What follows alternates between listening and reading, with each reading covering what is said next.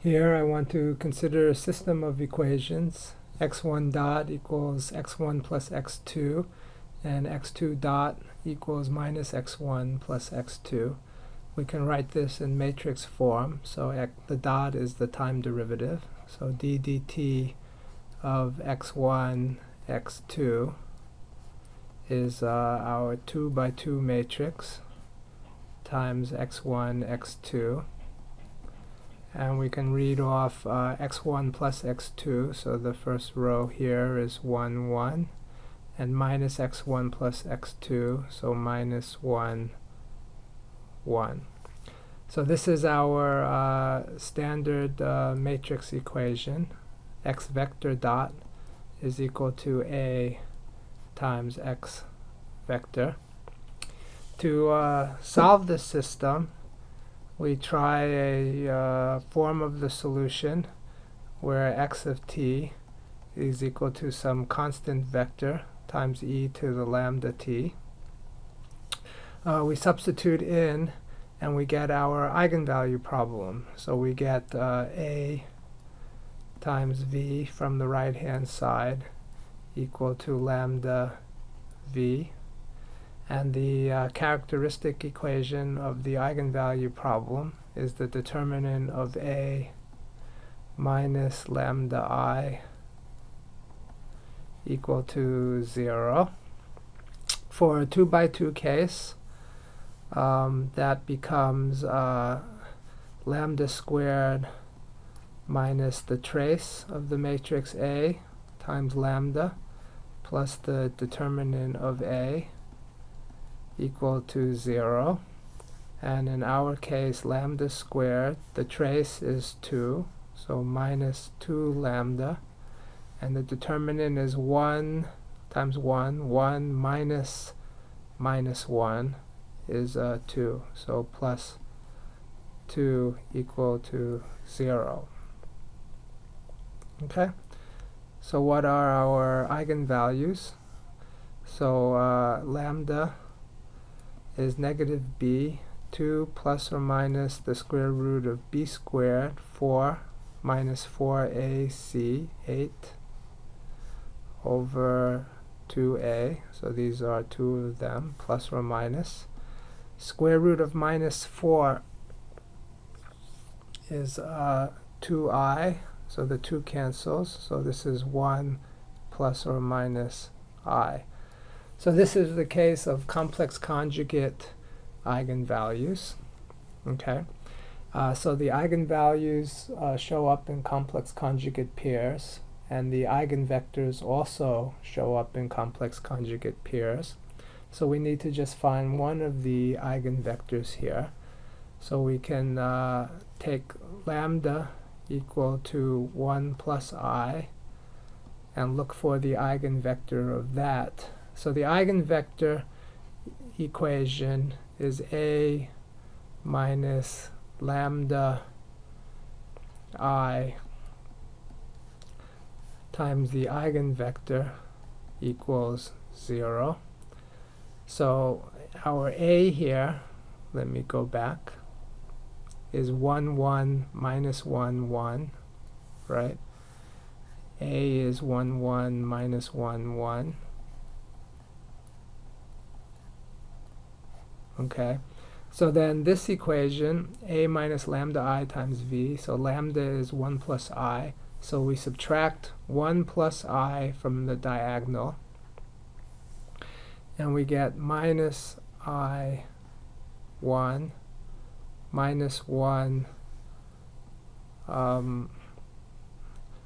minus I times our eigenvector, I'll call that v1, v2, equals 0, right? The second equation here should just be the first equation, right? It's just multiply through by I. The second equation gets you the first. So this one just says minus I v1 plus v2 equals 0, or v2 is equal to I v1. So we get our vector v then if I put v1 equal to 1, then v2 is equal to I. Okay? So that's for lambda 1 plus I. So we have two solutions, right?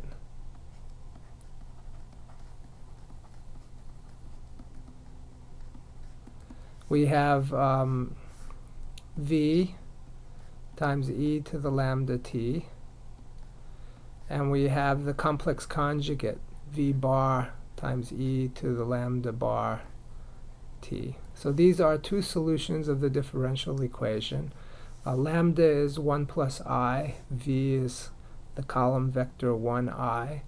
So we can convert this to two real solutions. So this is two, here this is two complex solutions.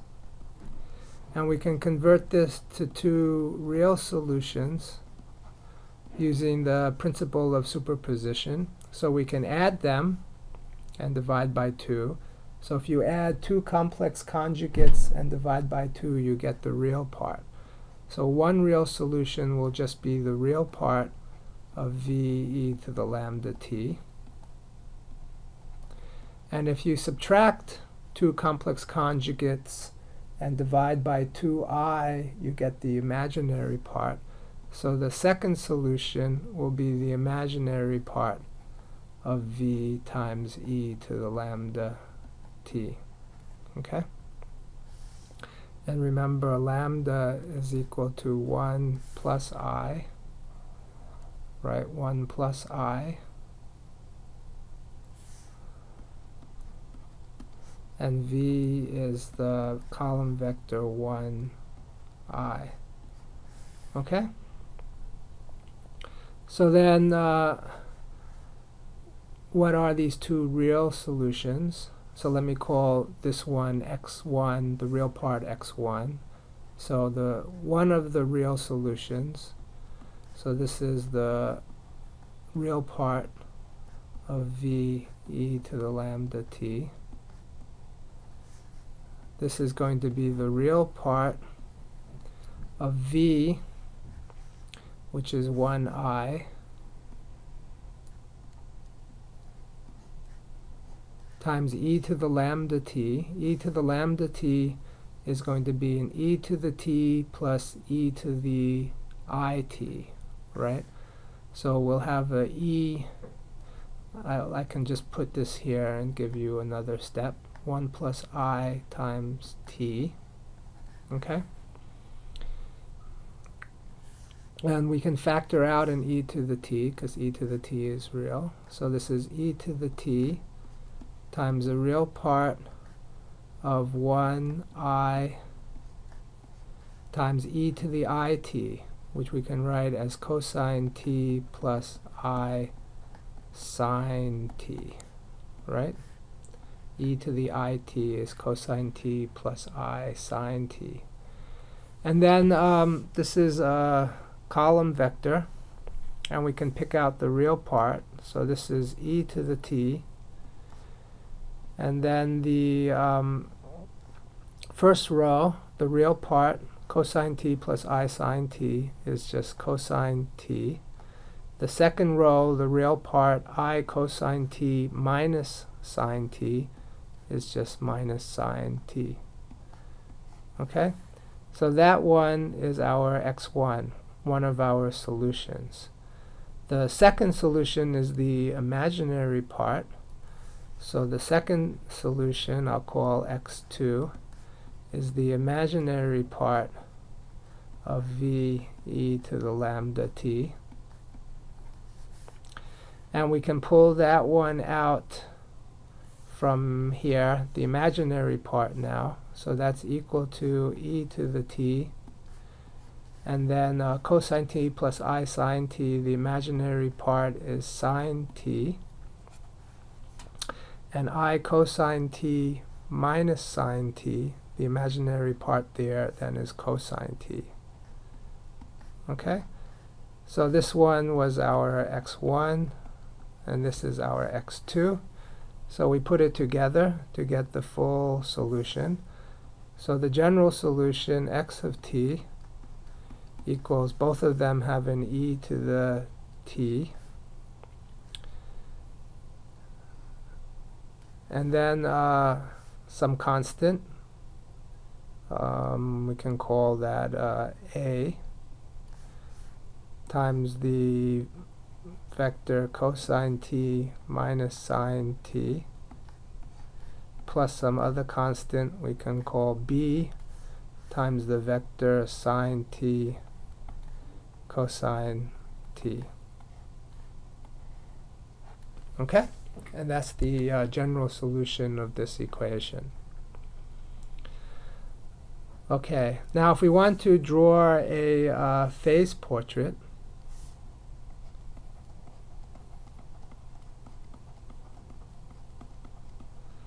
the phase portrait can be of one of two types.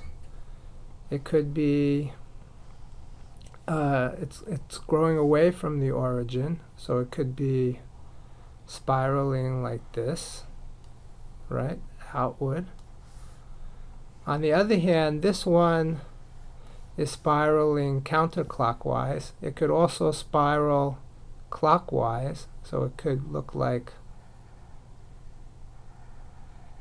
this one. Okay, so the phase portrait can be one of these two, spiraling counterclockwise or spiraling clockwise. There's a way to distinguish between these two. Here, if you draw a two vectors like this, or here you draw two vectors like this,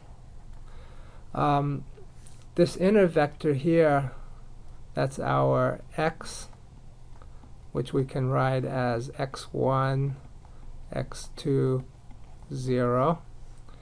And this outer vector here is the motion of this thing, so that's our x dot, which we can write as x1 dot, x2 dot, and 0. And if you take the cross product of these two, if you look at this three-dimensional vector with a 0 third component, and you cross it into x dot, this will have a value that's in the third direction, right? So this would be a 0, 0, 1 here.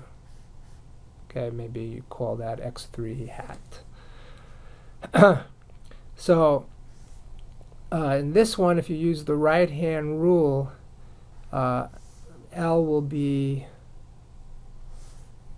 coming out of the board. So here L will be positive. This one, if you use the right-hand rule, L will be going into the board. Here L will be negative. Okay? And what is L here? L is coming from the cross product, is x1, x2 dot minus x2, x1 dot. Okay? And we can get this from the differential equation. So the differential equation tells us what x2 dot is. So going back, all the way to the beginning, x2 dot is minus x1 plus x2, minus x1 plus x2.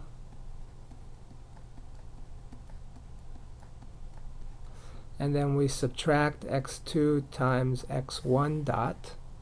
x1 dot was x1 plus x2, x1 plus x2.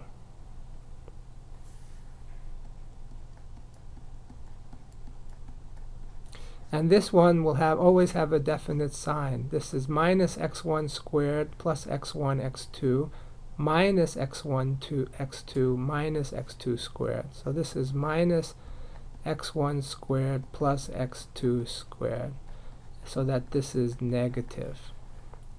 So the phase space diagram will be negative, so it's this one here, L less than 0.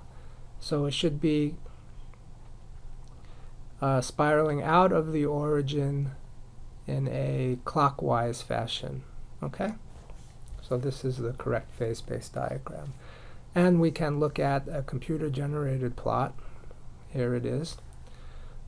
Spiraling out of the origin in a clockwise fashion.